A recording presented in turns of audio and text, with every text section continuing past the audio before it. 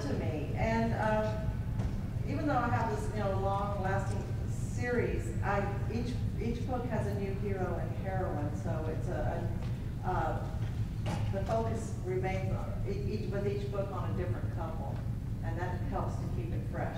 Also, to keep the world, my vampire world, fresh, and to make each story different, because I had this fear of writing the same story over and over. I want each story to be different.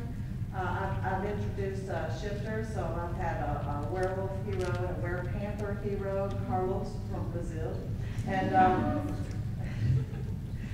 in November, the next one come out, Howard the werebear. He's a Kodiak grizzly bear from Alaska. So you just keep expanding the world and to keep it interesting. The cool thing about being a writer is you get to make stuff up.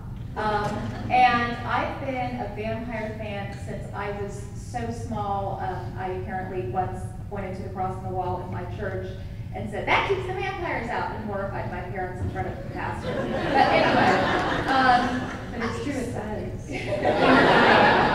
But when I started writing vampires, I realized I could take everything I did like about that mythology and keep it, and anything I didn't like, I didn't have to, because until the real vampire stands up and says you've got it wrong, it's anyone's game.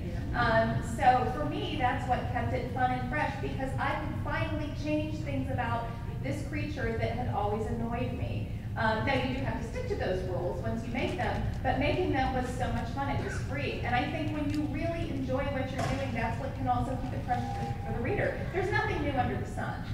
For anyone who thinks they want to wait until they have a really original idea to write about, you're going to wait a long time. But if you love it, and if you put your slant on it, that's where the originality comes in.